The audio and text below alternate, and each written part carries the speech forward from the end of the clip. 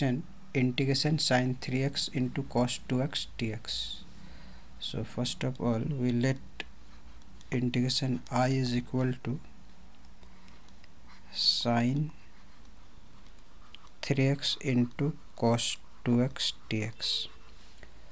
और इसको हम इस फॉर्मूले के थ्रू से सॉल्व करेंगे।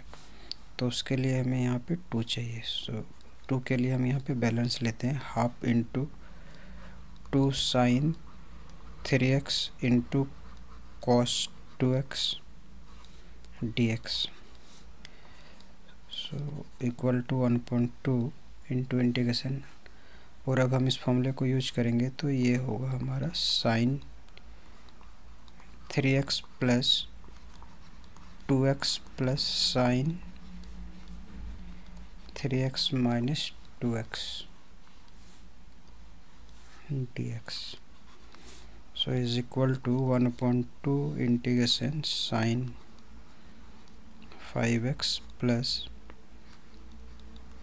sin x dx so is equal to 1.2 integration sin 5x dx plus integration sin x dx so is equal to 1.2, and we know that the integration of sin x is equal to minus cos x, so minus cos 5x upon 5 minus cos x, and now we take minus as a common, so minus 1.2